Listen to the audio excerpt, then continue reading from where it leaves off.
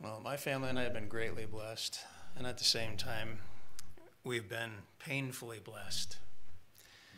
So I was looking for something that kind of spoke to that, where we are. So I'm going to ask you to join me in singing just one line, number 314, because I believe we need to be resolved to come to Jesus every day this new year.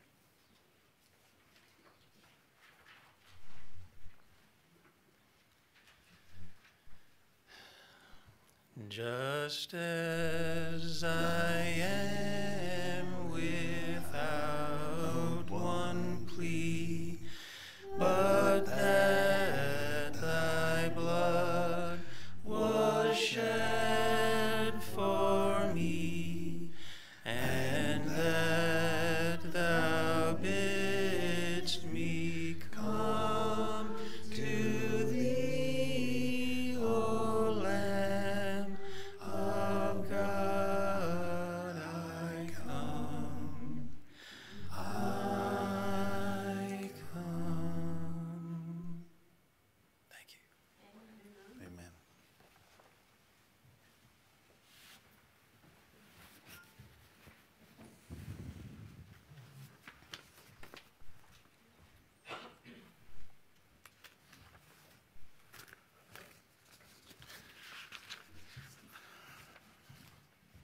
Good morning.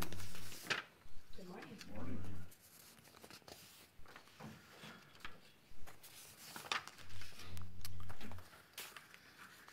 Well, before I start today, I'll shut the door so my wife won't have to motion at me to shut the door.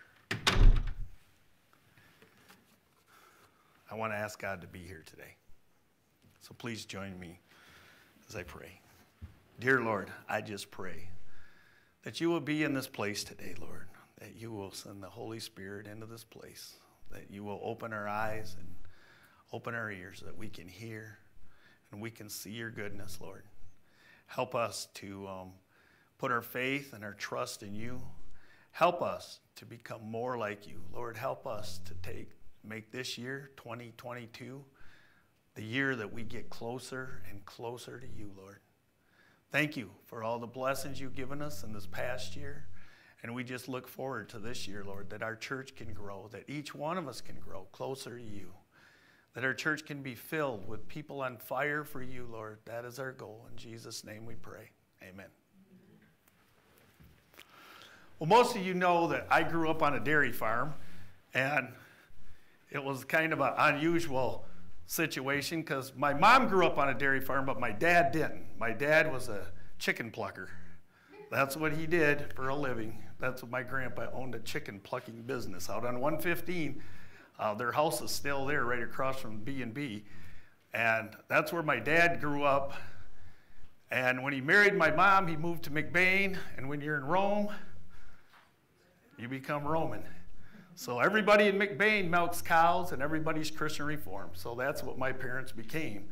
And when I was the oldest of 4 children, and when I was just a little kid, I remember we had a hired man.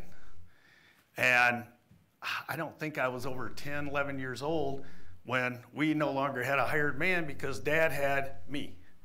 And my mom worked on the farm too her whole life. But I got pushed into doing things. Many of my neighbor boys were 3, 4 years older than me.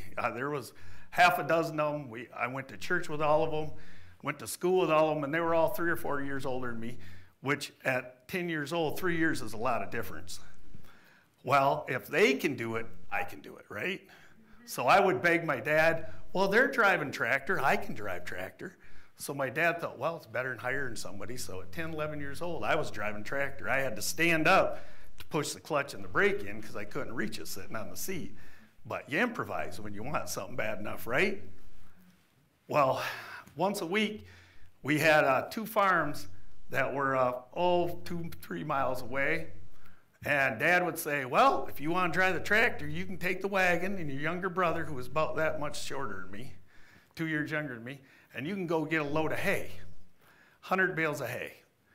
So he would send me, and then my grandpa and grandma lived at one of the farms, and every time I went over there, they would call my dad and complain that I'm too young, I shouldn't be driving the tractor yet. So anyway, it was a big joke for years, but anyway, so I learned to drive tractor very young. Well, one day I told my dad, I can plow. Do all of you know what plowing is? You have this implement that flips the soil over, and the last one of the plows leaves a trail like this wide, this deep. So the next time around, you put your tire in that trench, and you follow it. So your goal the first time across the field is straight as an arrow. Because it's ugly when you're doing it and you're, like that. And it would drive my dad crazy if I didn't do it straight. Because the neighbors would drive by and they would see how crooked it went. And it would really bother my dad. So he said, well, if you can go straight, I will let you do it. So I think my first couple attempts were pretty bad. And then one day he showed me, he says, you pick out something at the end of the field. You look at a fence post or you look at a tree and you go towards it. And you don't turn around until you get to the end of the field. Made a big difference. And I still kind of follow that today when I mow a lawn. And if I go down the middle of it, I always pick something out at the other end of the lawn to look at. Because if you start looking behind you, it isn't pretty. And it kind of reminds me in life. If we stay focused on what we want to focus on, if we want to focus on Jesus and keep our eyes totally on him, not on each other, because we can be led wrong, can't we? I know growing up, I saw a lot of, in the McBain community, like I said, I think 9 of the 12 houses on our road all went to the same church. All went to the same school, and you start saying, well, they do that, and they're good people. And you start letting your guard down. And I remember from my growing up, when I was very small, we had different rules than when I was in high school. And I know you would think, well, Adventists aren't like that. That's not true. When you get in large Adventist communities, there's a lot more liberalism and a lot more watching each other. Luckily, we live in northern Michigan, where nobody else wants to live because of the cold, I guess. I'm sorry, I've had a cold the last week, and my mouth is so dry. Lucky for Holly, last Thursday and Friday, I couldn't even talk. So she had it made. So I just pray that my voice will hold out today. John 3, verse 14 and 15. John 3, 14 and 15. It says, and as Moses lifted up the serpent in the wilderness, even so must the Son of Man be lifted up, that whoever believes in him should not perish, but have eternal life. When we hear that verse, we always think of lift up Jesus. And if we lift up Jesus in our lives, we will set good examples for others, right? People will see Jesus in us.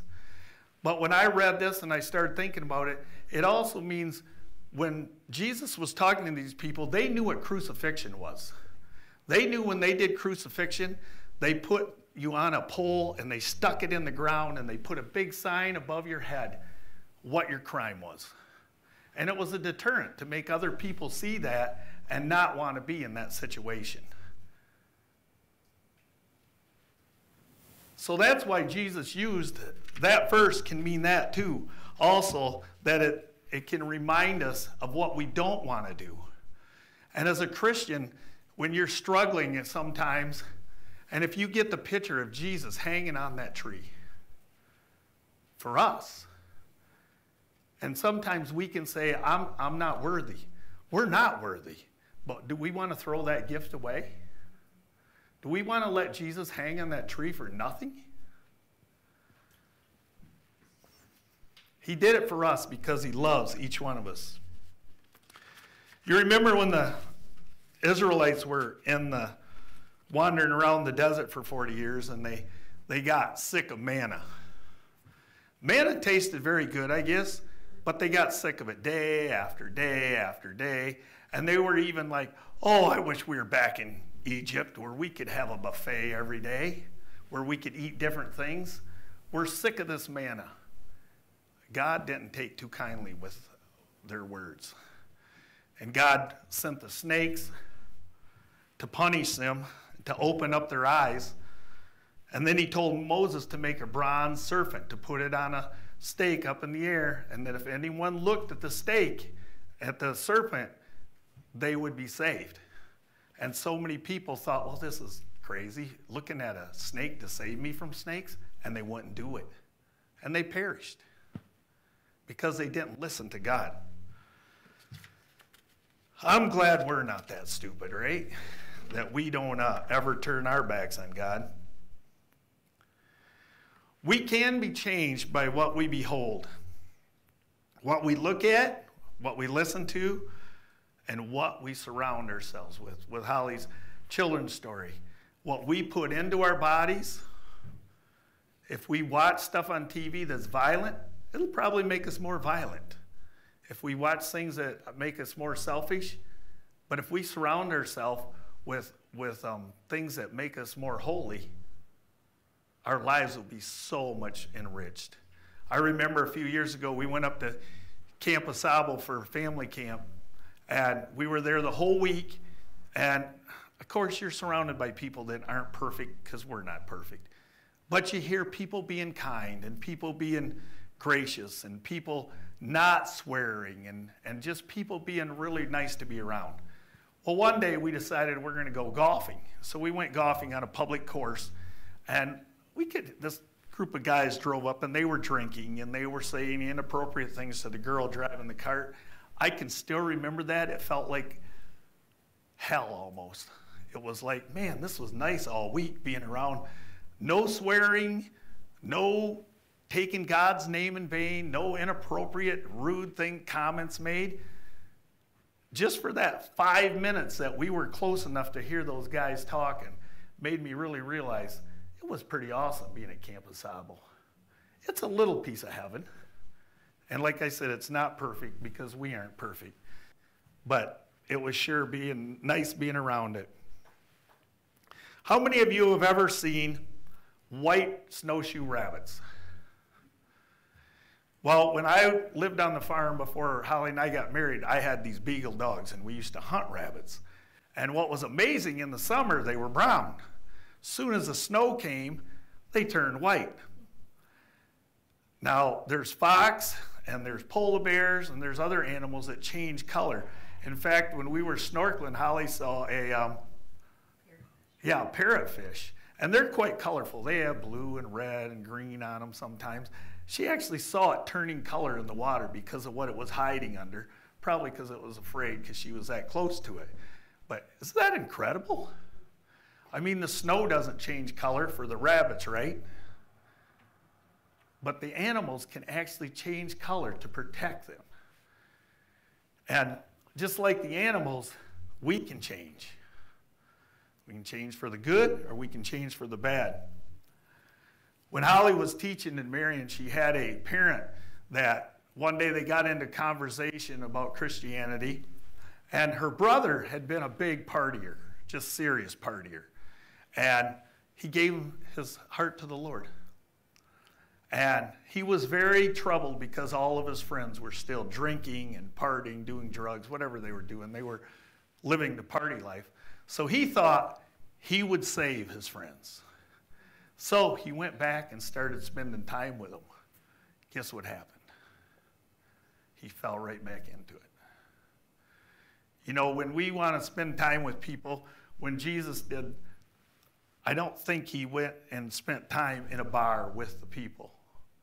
I think he spent time where he was safe and where he could be a good influence on them instead of them being a bad influence on him. Excuse me again. Oh.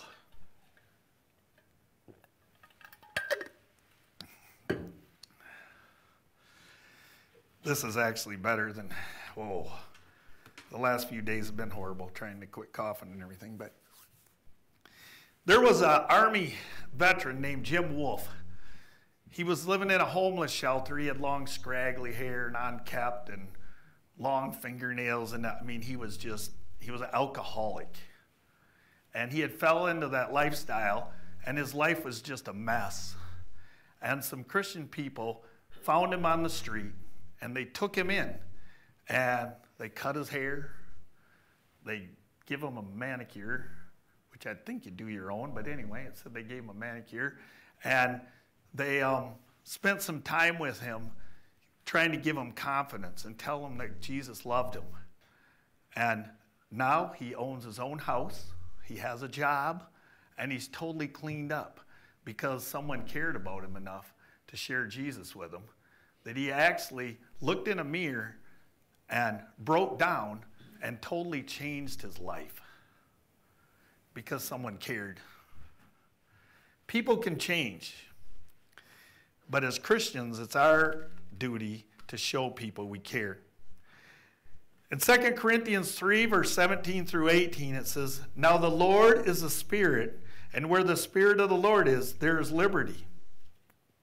But we all, with unveiled face, beholding as in a mirror the glory of the Lord, are being transformed into the same image from glory to glory, just as by the Spirit of the Lord." So at the first part of this verse, it talks about there's liberty. We have a choice. God does not force us. We have a choice. God loves us so much, he gives us a choice. There was a small child who was thinking about the unseen Christ to whom she prayed, and she came to her mother with a question. She said, "Is Jesus like anybody I know?" Her mom didn't know what to say. Now, if someone come to you and said that, what would you say? As Christians, shouldn't we all have part of us that reflects Jesus? All of us should have everything that reflects Jesus, but we all have flaws in our character. But shouldn't we be able to point someone to someone we respect as a Christian and point out the Christian attributes that they show? You know, many of us say, "I don't know how my child or their child," or so many children in our churches walk away when they walk out of church. What are your kids listening to on the way home from church? The one mistake the pastor made? The one mistake one of our fellow believers made? And we're driving home from church or during the week, and we're putting down other members of our church, and then we think our kids are going to want to join that church? It's not going to happen.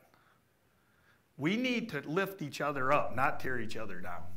It doesn't mean we always have to agree with each other, because we obviously won't always agree with each other. But we need to be uplifting Christians.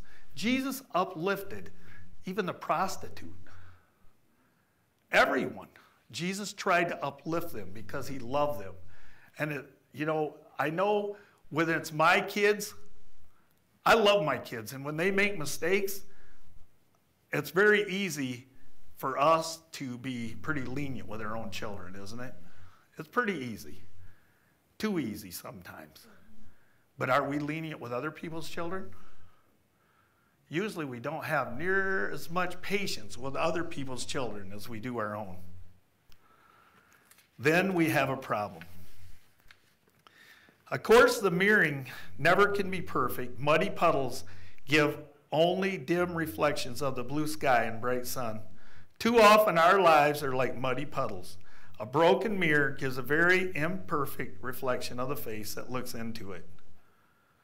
But by beholding, we can become changed. The disciples were a perfect example. They weren't perfect people, were they? They were serious, a little bit crazy people sometimes, I think. The fishermen, and it made it sound like they were pretty foul language and they were pretty rough characters. That's what the Bible kind of implies. But being around Jesus for 3 years changed them. Think of how it changed Paul. Paul was murdering Christians. And what did he do the rest of his life? He was the greatest Bible writer there was. He gave his whole heart to Jesus. And he'd do anything for Jesus. If we think of John, he was known as one of the sons of thunder. And yet he became John the Beloved. Now, why was that? It was because of who he was spending his time with. Romans 8 verse 29 says, for whom he foreknew, he also predestined to be conformed to the image of his Son, that he might be the firstborn among many brethren. So that's what God wants us to be. He wants us to be like his Son. That's kind of a high standard, don't you think? But God predestines each one of us to be. That God wants us to be lifted up and to become like him. And we know right now, because of the internet, it can be good and it can be evil. This morning on the way to church, I forgot my sermon. We're all the way to 55, and Holly says, whoa, you have it on your iPad. And as many of you in my class know, that's like a scary thing for me, because it doesn't always work how I want it to work. Paper is always there. The internet can be a little sketchy at times. But we all know the internet can be incredible. We can do studies on the Bible. You can say, oh, what was that quote again in Spirit of Prophecy? You ask your phone, and 3 seconds later it's on the screen. It's incredible how much gifted we're having. And we're never going to be able to say, God, well, I didn't know how to do that, because that's pretty easy. But it also can be very distracting. Have any of you pumped gas at a station that you're pumping gas and the screen comes up and it talks about the news or whatever it's talking about? It's like you're bombarded with it because it's money. People pay to get their face on a screen. That can be good, but that can be bad. It depends what they're trying to promote. So we have to be very cautious as Christians on what the internet is doing to our lives. If it's making it better, or if it's distracting us, if we're spending too much time on it for bad. We can use our phones to promote the gospel, as we're doing by doing this sermon live, or we can use our phones to waste our time. I know there's times when we have family gatherings and you look around the room and everybody's on their phone. You're all in the same room. Why are we even here? We're all on our phones. It's ridiculous. So from now on at our house, you're supposed to leave your phones in your car. Right, dear? Yeah. You know, a lot of times I've heard people make excuses why their children turned out like they did. And I've heard people say things about GLA. Because there's been kids that have went to that school and come home and not stayed in the church. I have a hard time believing that it was a school. You can choose good or you can choose bad in every situation. Going to GLA doesn't make you a Christian any more than parking your car in the barn makes it a tractor. It doesn't mean you're a Christian. Because you're in church every week doesn't even mean you're a Christian. But it's choices. It's choices we make. It's choices our children make. And someday, our kids are going to have to make their own choices. So all we can do is pray for them and equip them to make the right choices.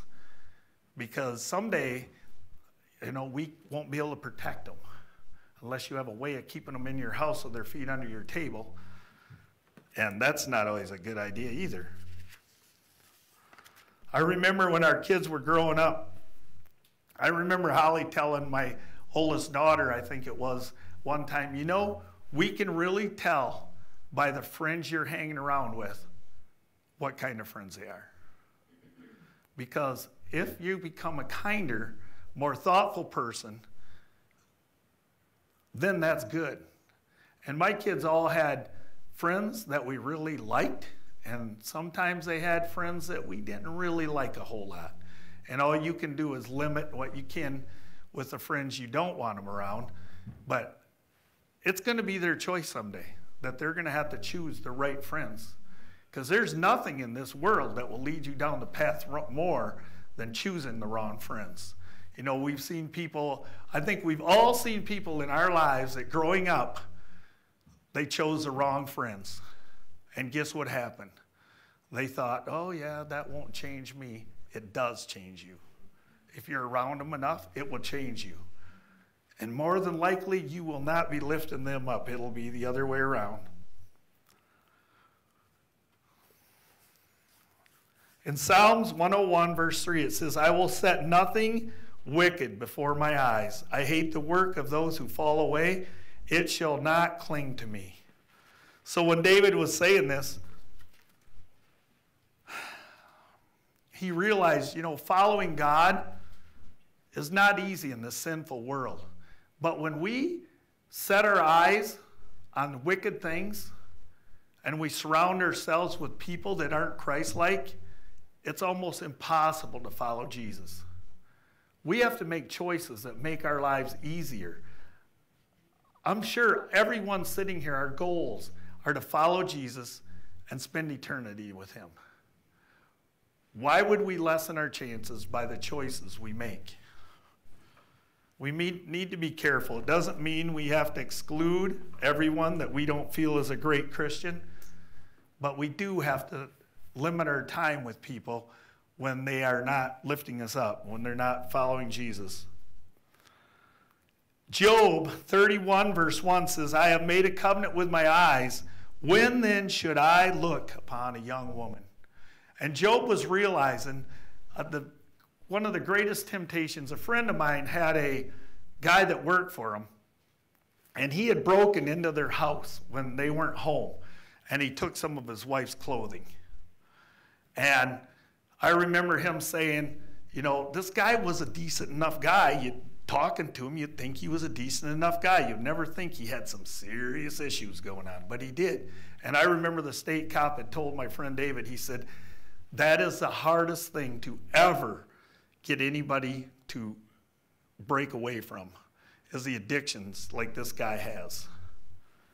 We can be down that road, and Satan can use that. And if you haven't noticed, we're kind of surrounded with it in ads.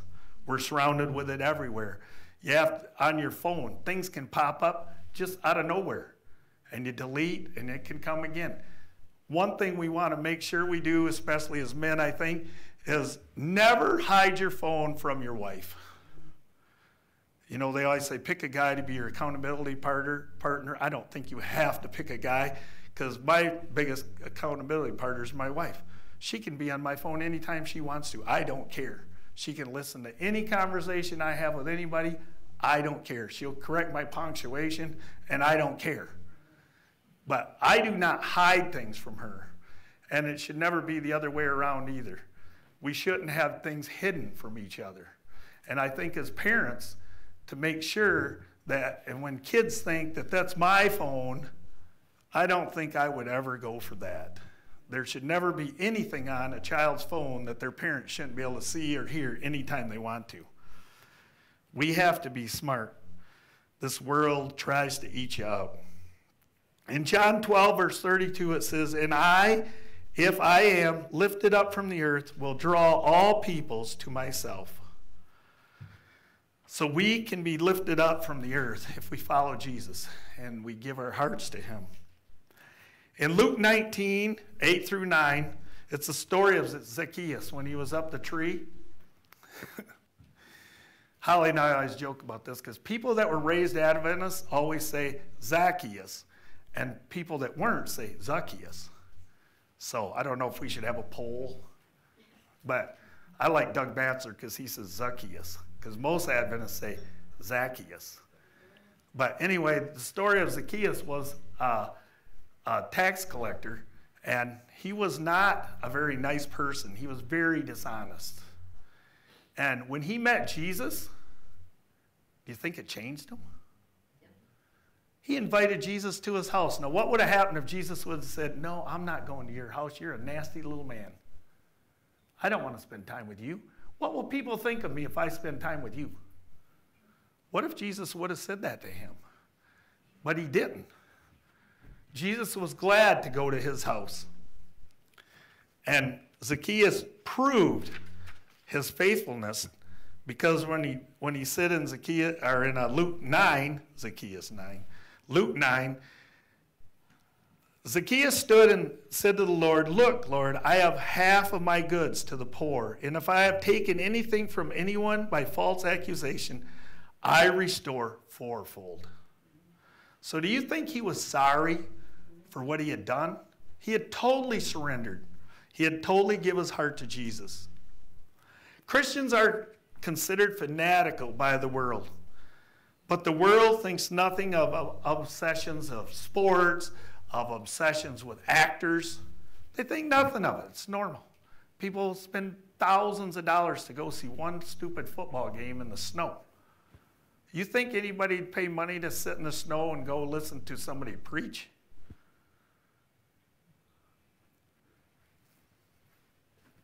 I think if somebody tells us we're fanatical Christians, we should say thank you. That would probably be a good thing. The Christian life is a battle and a march. In this warfare, there is no release.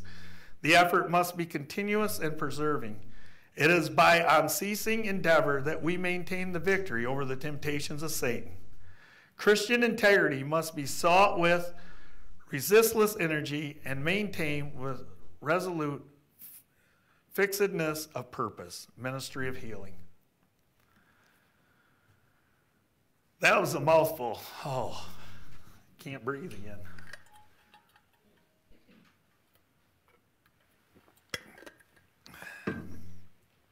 For once, more than just my sense of humor is dry.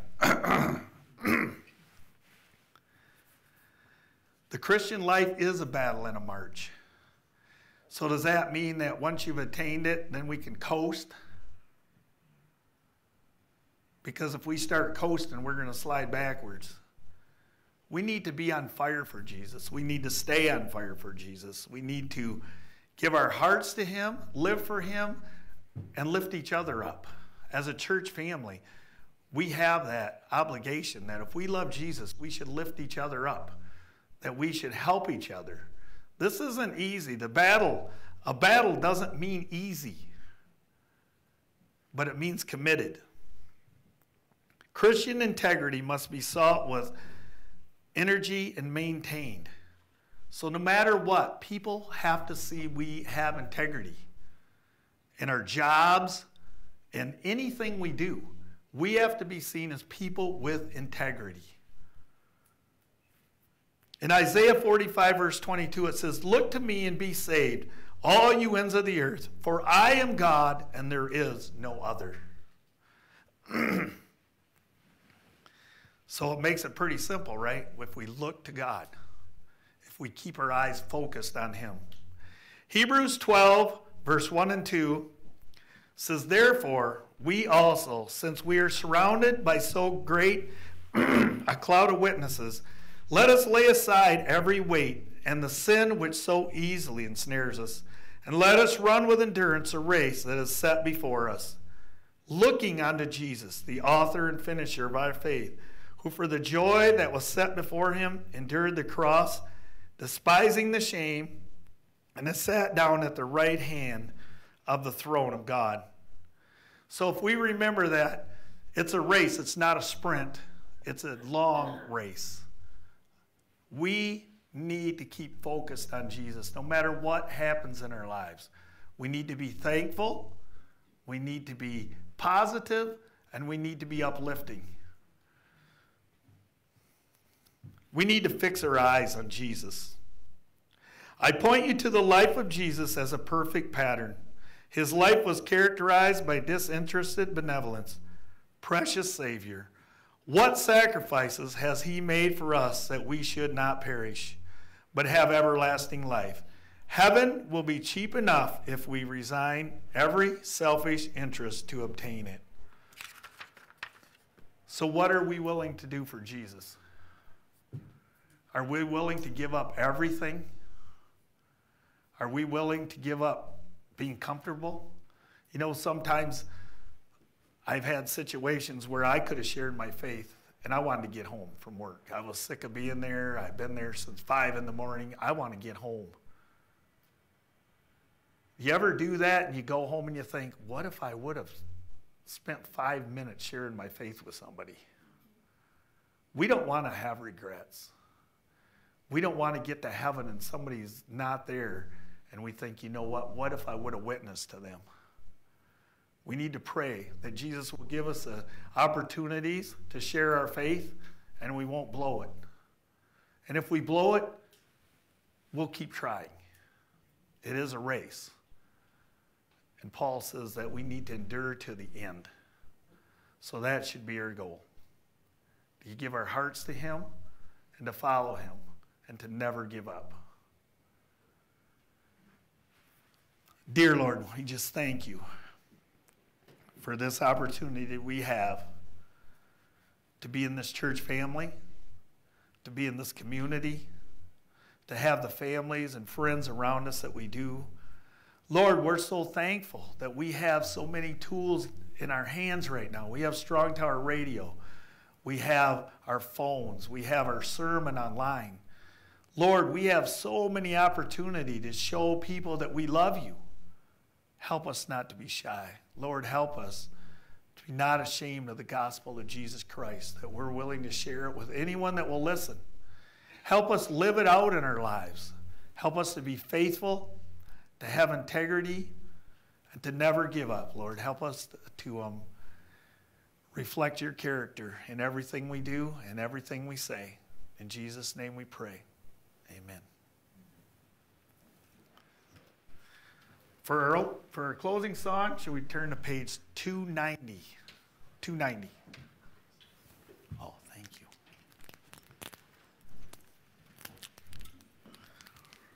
Shall we all stand?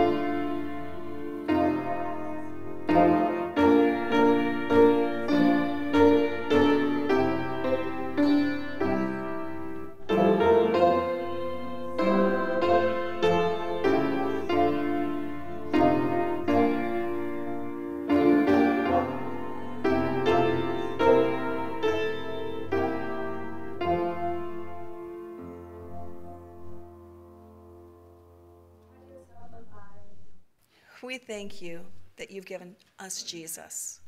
We thank you that we can look to him.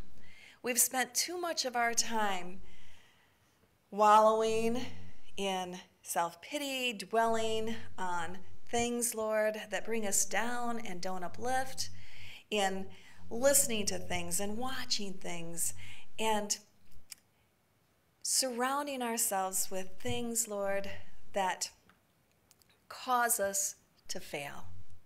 But you have given us Jesus, and we know that if we put our eyes on him, if we focus on his love for his grace, his righteousness, that it will come through and we will be able to live with victory through him, and that his character can be reflected in us, that the fruits of the Spirit can be seen through us. And Lord, this is what we pray for each and every one of us, that our priorities will be straight, that we will be like Jesus because Jesus resides in us. We thank you and praise you that this victory can be accomplished in each and every one of us. And we claim it for this year. In Jesus' name, amen.